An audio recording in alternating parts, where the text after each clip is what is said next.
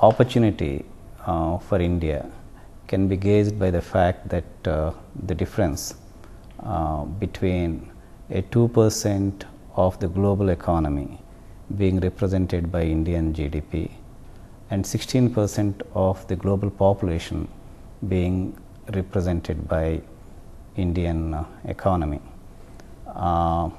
This difference obviously is quite sizable, and in my opinion it is not warranted. The knowledge economy has changed the entire economic value creation model. People can generate value from where they are sitting, and in most instances they can create value independent of location from which they operate. Indian IT industry and the service sector in general has demonstrated the value that it can add not only to our Indian economy here domestically, but also what it can do to influence matters globally. So I think the challenge is more around our ability to leverage the assets that we have, the confidence that we are able to demonstrate, the ability to discern things that are of importance globally and raise up to the occasion is in a way going to define opportunities for India. Therefore, the current economic slowdown is to be gauged as an opportunity so that we can better respond to the situation and demonstrate that not only will India benefit from its innovative approaches, but also the world can also benefit from many things that it could undertake.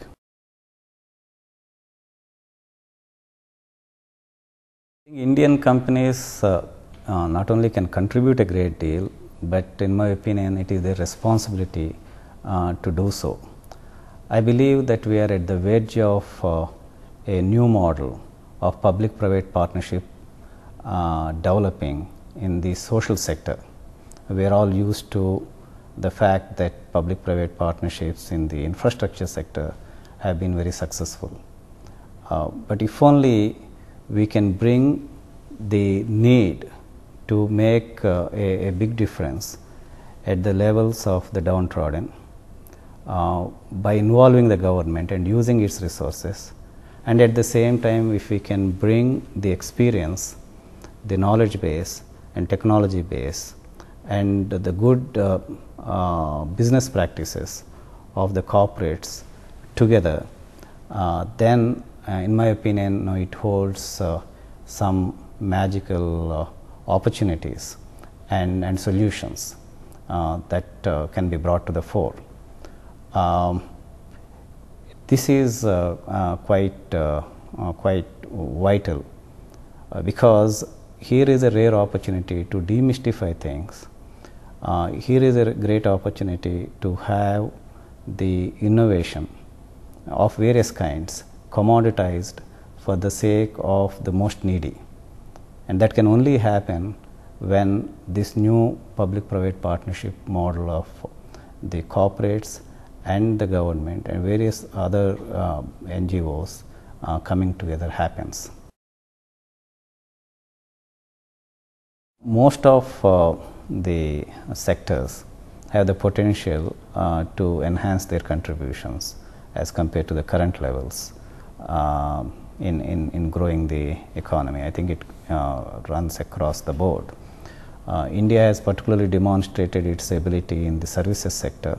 The industry has grown from something like $100 million in the beginning of 1991 or so to any time now a $100 billion industry. Manufacturing also has shown that resilience. It has given tough fight and competed well against countries like China in the last 5-6 years. I think the challenge is more around developing leadership, using available resources well, having innovation play its role. That is more vital than only limited number of sectors helping us with the growth. Therefore, in particularly today's time, when the economic challenges are more pronounced, we have to make sure that we are extracting the best out of the available assets. And India's particular strength has been in the soft infrastructure area, and that it should continue to take full advantage of, and at the same time pull together various other ways of being able to contribute value not only within the country but outside the country as well.